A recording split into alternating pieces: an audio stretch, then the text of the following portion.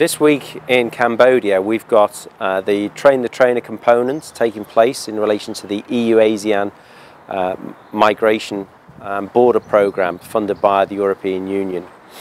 And what's that looking to do is train a variety of border officials and law enforcement colleagues from 10 ASEAN states.